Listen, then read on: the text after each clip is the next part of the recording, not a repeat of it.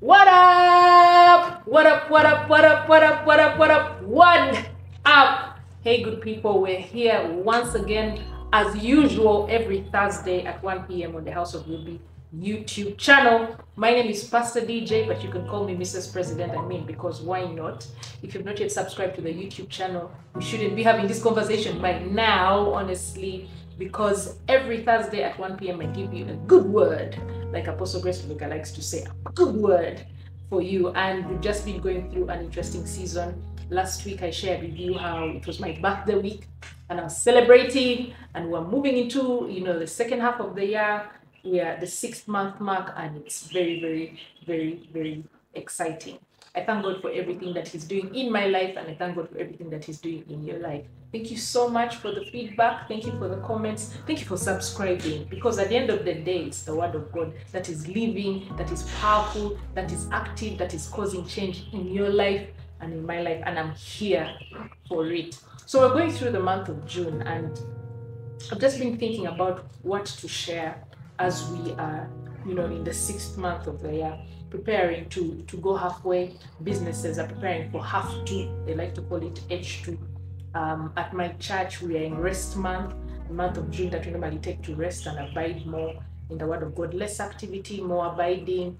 For many people, it's that half line, yeah. 6 months later, you set a New Year's resolution that by this time you should have run 100 kilometers. Haha, pun intended to some friends of mine who are watching. But if you haven't, you're probably reflecting now and saying, okay, 6 months down the road, what's the plan?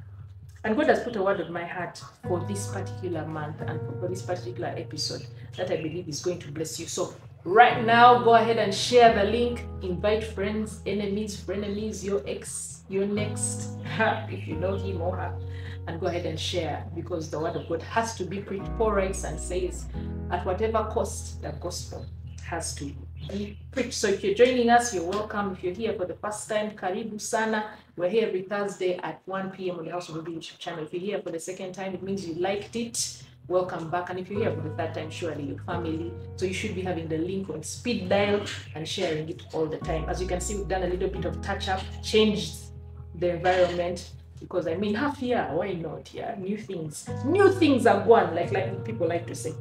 So what I'm going to share today is nothing short of a common verse. If you've been in Scripture Union, if you've been in any Christianity, this is a common verse. And the sermon title today is Having a Great Expectation. Having a Great Expectation. And I'm sharing from the common verse, Jeremiah 29:11. Now, Jeremiah 29:11 is like one of those verses where like Psalms 23, the Lord is my shepherd, I shall not want. So even tell me Jeremiah 29:11, obviously, I alone know the plans that I have for you.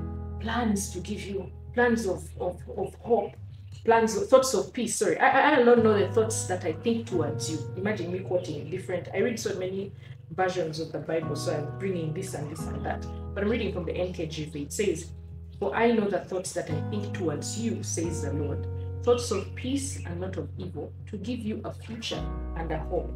In the NIV, it says, for I know the plans. So you see how I was bringing both of them.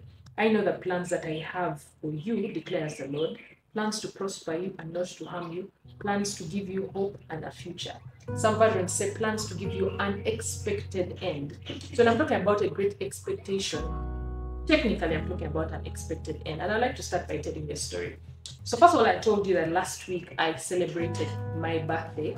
And for me, my birthday is a very important time in my life. Like anyone who knows me knows that I'm big on birthdays, I'm big on anniversaries, I'm big on dates. It's a milestone. Now, of course, when I say that, you think I'm big on anniversaries and milestones, because it's a new season, I'm changing, I'm what, which is true. But also, I'm mainly big on those things because of what it comes with. It comes with gifts, and I like to receive gifts. It comes with celebration, it comes with party, it comes with cake, and all these things. So that's part of the reason why I look forward so much to the birthday, because I'm like, okay, how are we going to celebrate? And particularly, I was really looking forward to this birthday of mine, like this past birthday, because unlike my past years of life, this is the first birthday where I'm married. right? Like all the other birthdays, I was just a normal person here and there. Not that those who are not married are not normal. Don't quote me and make it doctrine. But however, this was the first birthday for me where I am somebody's wife. So throughout towards that day, I had a great expectation. I was excited. I was like, I am Mrs. President now. I'm not just the normal Ruby and whatnot. It's my birthday, but and finally, the morning of my birthday, my dad sent me a message and said, today used to be Ruby's birthday, but ever since she changed to Mrs. President, I wonder if it still is her birthday, which I found really funny. So anyway, so the day starts, I'm excited, I go to work, I'm like, oh, like in my heart, I was like, this is my birthday, I'm Mrs. President, what is Mr. President going to do? Of course, that puts Mr. President on pressure a bit. So if you're watching this for the first time, I refer to my husband as Mr. President. You may be thinking there is something there's a connection between my husband and His Excellency Yoweri Kaguta Museveni. It has nothing at all to do with the president of this country. That's just how I prefer to refer to him. Anyway, so he, the day started, he sent me breakfast, sent me gifts at the office, sent me this, got back home, there were more gifts the next day, more gifts, etc. It's just been a time of celebration. Now, one of the things that I looked forward to that day was the expectation of good. The expectation that it's going to be a good day. Because I am Mrs. President. Because I know that Mr. President cannot let the day just go like that. Now, how much more as a child of God should you have a great expectation? One of the things I like so much about this verse is God says, I know the thoughts I think towards you. That, for starters, means that God, in His magnificence and majesty, is seated there thinking about Ruby. Like, that alone should make you feel special. That God Himself, this is the person who created heaven and earth. Heaven is His throne, earth is His footstool. Recently I was reflecting on the fact that a baby, like now for me, yes, I turned a new age, and from the time I was born up to now, it's been a process of growth. From the time I was an embryo, zygote, fetus, whatever it is, to the time I started to walk, started to learn how to talk, and coming to this stage of maturity, which I believe is not the end of still maturing. But God created Adam in a flash. Like all the years of my life to reach where I am, Adam was created in a flash. And Adam was not a baby. The Bible does not say that God created them baby and baby, boy and girl. It says I created them man, male and female. So God created a full-grown human being in a flash. So that person who created a full-grown human being in a flash is the same person who is saying, I alone know the thoughts I have towards you. What a blessing. God knows the thoughts He's thinking towards you. He's actually taking time. You see, to think about someone is a very intimate process. It's a very personal process. You don't go around driving, being busy, and then you're like, oh, I thought about you, Josh. Oh, I thought about you. Most times you're thinking about the person because of something, because of how you feel towards them, because of a trigger, because of what you've seen, like when I think about Arsenal, I think about my husband because he likes Arsenal. So obviously because of the connection I have towards him, when I see Arsenal, I'm like, oh, I think about how to make him happy. I think about what he would like. I think about the things that would make him sad, and I try to avoid them. I think about how to bless him. I think about him and his future and the person that he's going to become, because God has placed me in his life as a helper, as a helpmate, as a suitable helper. So when I'm thinking towards him, my thoughts towards him are, am I going to fit in this equation? Because I know he's going to be a great man. He is already a great man, but this is just even a sneak peek. He's going to become a great leader. God has destined nations for him. God has destined countries for him. God has destined all these things for him. So how do I fit in the equation? Those are the thoughts that I think towards him. Now, that is me, a human being with fault. And I'm thinking good. The Bible tells us that if you who are evil know how to give good gifts, if your son asks you for fish, you can't give him a snake, how much more will God give the Holy Spirit to those who ask? So if you who are evil Know how to think good things towards your spouse, towards your children, towards your friends, towards your business. How much more God? So that when the Bible tells us, I know the thoughts that I think towards you. God tells us in the Old Testament that my ways are not your ways, my ways are above your ways. So when he tells you that he knows the thoughts he thinks towards you, what a blessing to be thought of God. In Psalms, he tells us that his thoughts towards us are like the sand on the sea. They are vast like the sand on the sea. Now in Uganda, we don't have a sea, but the closest I can give you to what a sea is the Lake Victoria. It's not a sea. Don't quote me and be like, oh, Pastor DJ doesn't know what a sea is. It's not. But when you walk by the sand on the seashore, and when you go to Entebbe and go to the beach, and you look at that sand, it doesn't come anything close to the sand on the seashore. But the Bible says that God's thoughts towards us are more than the sand. Like they're like the sand, because there are too many. There are too many. In other words, you're on God's mind, like you're disturbing his head. He's thinking towards you. And he gives us a sneak peek of what those thoughts are, says the Lord. He says, thoughts of peace and not of evil. Like when God is there and he's thinking about you, he's not thinking evil. He has a great expectation towards you. He has he's thinking great things towards you. That's why you should have a great expectation. Because likewise, on my birthday, I knew there is no way that my husband was going to send me a box with a frog. Because, why would you send me a box with a frog? You get. But he sent me, I had a great expectation because I knew that towards me, he thinks good things. I knew that towards me, he loves me and he wants me to have the best. So when God tells you that his thoughts towards you are thoughts of peace, he does know that in this world you will have trouble, but take heart, you will overcome. When he tells you that his thoughts towards you are not of evil, that means anytime you see evil around, it's not God. People say, hey, if God was there, why is evil happening? Blah, blah, blah. Please be still, child of God. God's thoughts towards you are not of evil. And then it says, his thoughts towards you are to give you a future and a hope.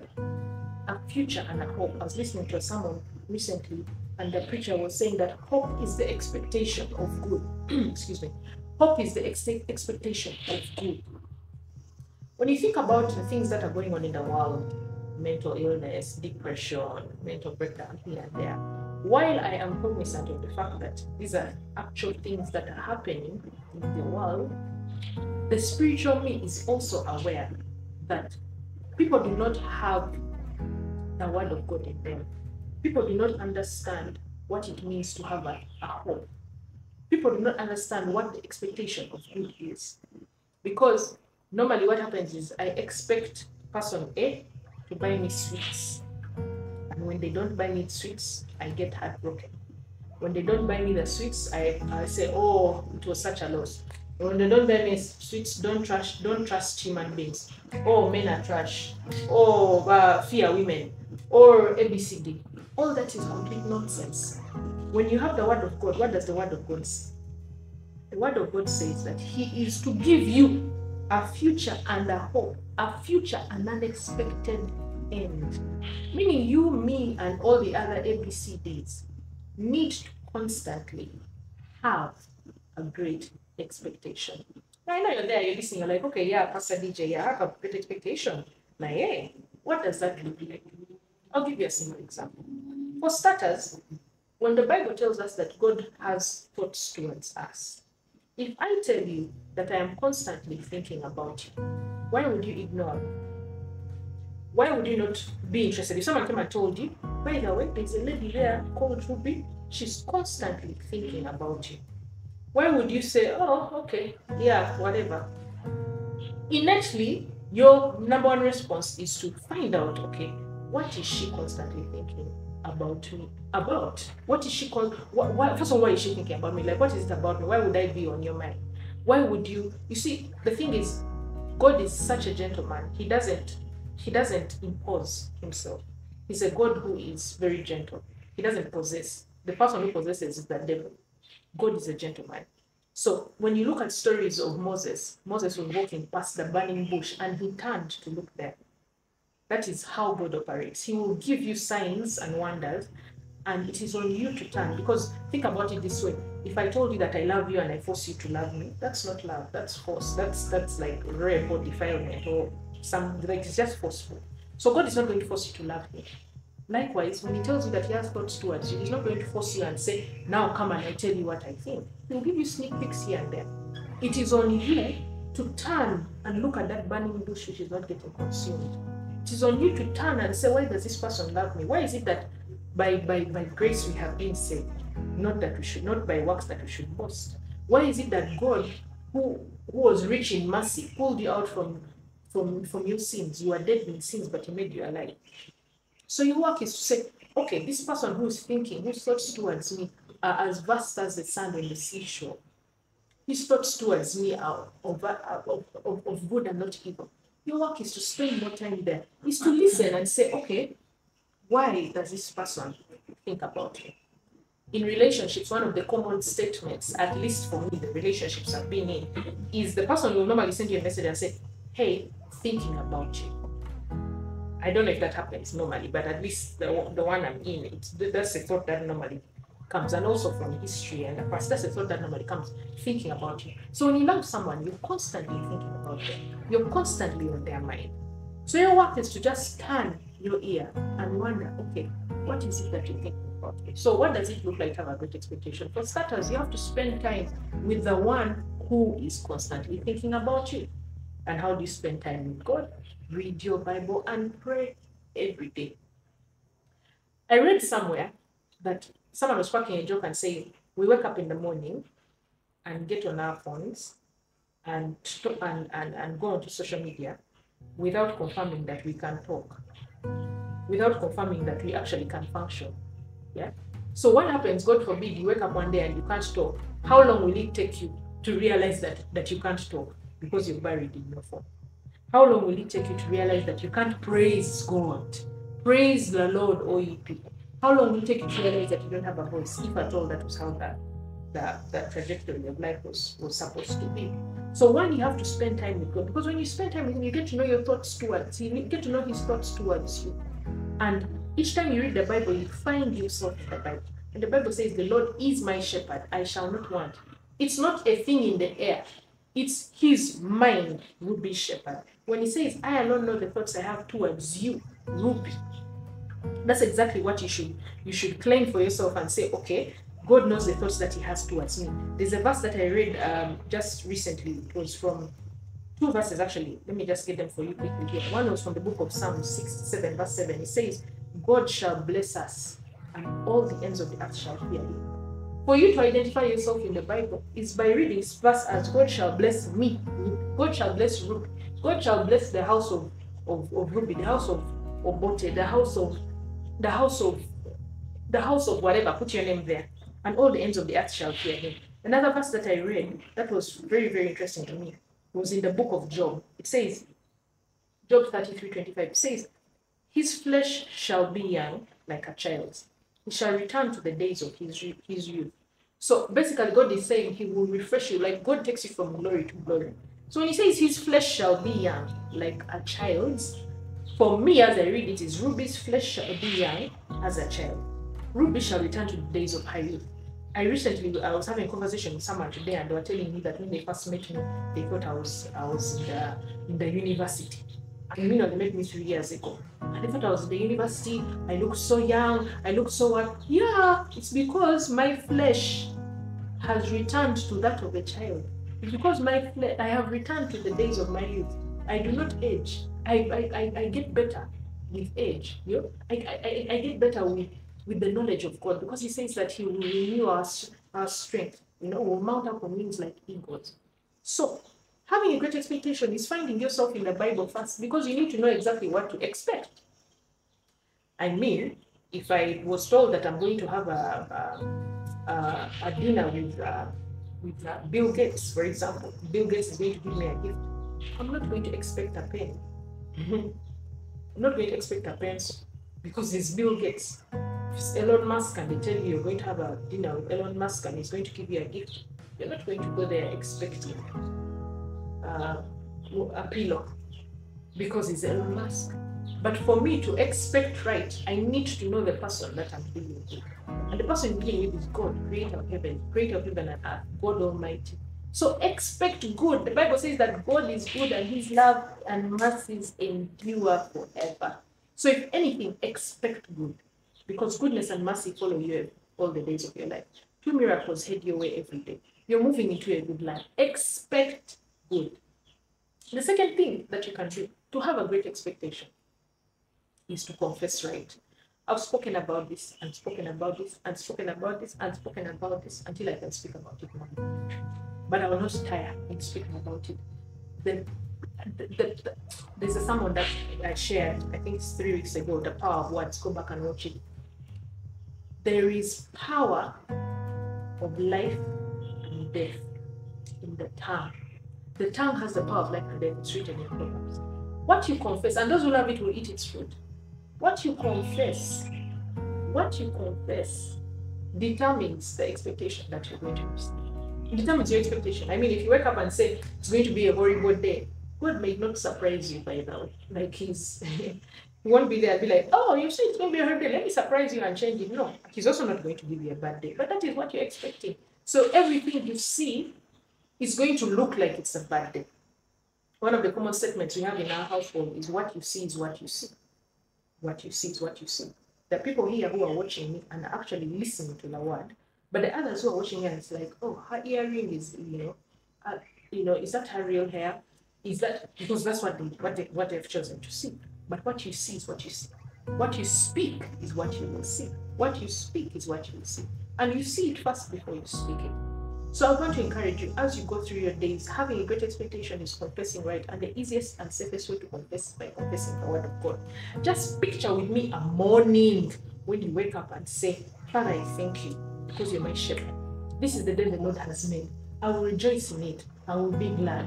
Thanks be to God who always causes us to triumph through Christ Jesus. Thanks be to the Lord who daily loads us with benefits. Oh, thanks be to God who heals all our diseases. Today I shall run and I shall not be weary. Oh, I shall take courage and wait on the Lord. Today I shall test and see the goodness of the Lord in the land of the living. Oh, today I shall give him praise out of my heart. Oh, my children are taught of the Lord. Oh, he said that in all things ask and you shall receive, and believe that you have received. Oh, with God it's possible, but with man it's impossible. Thanks be to God because I was created through Christ Jesus. I'm created as Christ's workmanship, for all good works prepared beforehand. Something that I paraphrase. Get the word of God into your heart and it will come out of your mouth. That is how you have a great expectation, by confessing right. Which takes me to the third point. So point 1 was spend time with God, because you need to know from whom to have a great expectation. If you have a great expectation from the world, the Bible tells us that do not conform to the standards of this world. If you spend a lot of time in the world, you're going to expect worldly things. You're going to expect that the only way you can be blessed is through a salary. You're going to expect that the only way you can get married is if you've dated for 10 years. You're going to expect all these things because that's what the world has told you. We do not survive on salaries. We survive by God, because God is our provider, Jehovah Jireh. The salary is just to enhance kingdom business. The salary is not it's not for you you don't go to work for a salary. You go to work to advance the kingdom of God and believe that he's the one who's going to bless you. In Psalms 2 it says, ask of me and I shall give you the nations for your inheritance. So your inheritance is nations, not a salary. But that's a sermon for another day. When you get the word of God in your mouth, it will be very easy for you to confess right and have a great expectation. When you start your day saying that, even something in your heart shakes, what is the first thing that comes out of your mouth when someone gives you bad news? Is it, oh, that's so bad, we're in trouble? No. Train yourself to react with the right things. If you don't have anything good to say it is well. Oh, this person is in hospital. Oh, this person is going to have a surgery. This person has got an accident. God forbid, it won't come to anyone near you. Your first response should be, it is well. Not, oh, we are doomed. No, it is well. Because you know whom you have believed. The one you have believed says, I will never leave you, never forsake you. It says that, call unto me. Sorry, the name of the Lord is a strong tower. The refuge, the righteous run to it and are safe. the Bible also tells us that when you're in trouble, when you're in times of trouble, God hides you in his pavilion. I love that verse. I read it recently. I even shared it last time. He hides you in his pavilion, in his tabernacle, and sets you on high. So as long as you're in trouble, the thing to do before calling the situation or saying, this, call on to God. This is what the doctor's report says. God, you say that when I'm in trouble, you hide me. You say that when I'm in trouble, you set me on high. Yeah? When you're in trouble, there's a verse I'm forgetting, but something, lead me to the rock higher than I. As long as you're in trouble, seek higher. That is how you have a great expectation. Put the word of God in your mouth and start to speak it. And start to speak it. And when I say these things, you may think that, okay, you're going to speak all those things, and then you go out and your day will be so good and everything. No, things might even just fall apart that time. But remember, train yourself to constantly have a great expectation. And then thirdly, one of the ways you can have a great expectation is by controlling what goes into your heart. I saw a picture recently of an ear, but right next to the ear, they had put a baby, like this, a little baby growing. And then they said that the ear is the womb of your body. The ear is the entrance of everything. What you hear is going to determine what is going to come out. So the Bible says it's not what goes into a man that makes him unclean, it is what comes out. But by the time it has come out, what has entered? So if all the time you're hearing negative expectations, negative, oh, you're going to do this, that's not, oh, you're going to do this, oh, no. My dear friend, your expectation is not going to be great. Control what you listen to. Not all music is innocent. I mean, if you listen to, all the music you listen to is about heartbreak, how marriages are bad, how men are this, how women are that. Of course, you don't have a horrible expectation of marriage. And you might actually be in your marriage now, and it's just bad, because that's what you expect. Every time you're listening to stuff, the videos you forward and share them most about the church and how the church is, it's ABCD. May God forgive you. Because when you have that, then you're going to have a bad expectation. Having a great expectation is in your hands. Delivering that great expectation is in God's hands. So you have it, you desire it, and then He delivers it to you. The Lord gives you the desires of your heart if you abide in Him. So back to Jeremiah 29:11, we're encouraged today that God's thoughts towards us are of peace and not of evil. So if you don't have any great expectation, let that be your start. Wake up in the morning and say, okay, today, God, in the things that He's thinking about me, it's peace. It's peace. It's peace, not of evil. The evil will come, but He's giving you peace in that time. For when you walk through the fire, they won't pursue you. And then He says, He will give you a future. He will give you a future and a hope, an unexpected end. He will give you a future and a hope. A future is something long term. It's something ahead. It's not just, God is not in the business of just blessing you today and moving on. He's looking at going ahead. So I want to encourage you, friends, have a great expectation as you go through this month of June. Yes, you messed up. Yes, you haven't done anything on New Year's resolutions. Yes, your heart was broken. Yes, you buried the person. Yes, the disease is there. Keep your eyes on Jesus and have a great expectation. And before you know it, whatever it is that you're going through, you start to fall off one by one by one by one. And friends, one of the ways to have a great expectation really is to allow Christ into your life, to allow Jesus, the King, the Chief of expect all our hope and everything. We have this hope as an anchor for our souls. And if you've not yet accepted Christ into your life, I want to give you an opportunity, because it's easy to have a great expectation when you have Christ, because He confirms it for you in your spirit that this is possible. Of these three remain faith, hope, and love. The most important of this is love. So God confirms it. He's the author and finisher of our faith. He confirms your great expectation, which is hope, through your faith. So I want to give you an opportunity. If you've never given your life to Christ, it's very simple. Just repeat this prayer after me and say, Lord Jesus, thank you for loving me. Today, I give you my life. Take it and do something significant with it. If you've said that prayer, you're born again. There is a number on your screen. Please go ahead and send a message and call that number. and share that you have gotten born again, and we will walk this journey with you and place you in a loving family. You are under new management now, so when the devil comes and whispers in your ear, tell him, I rebuke you. I am the righteousness of God. I am clean, and I'm one spirit with God. For the rest of you, thank you so much for joining. What up? We'll be back next Thursday at 1 p.m. My name is Pastor DJ, but you can call me Mrs. President. See you next week. You're blessed, you're healed, you're delivered, you're glorified, you're elevated, you're rising. 2 miracles are headed your way.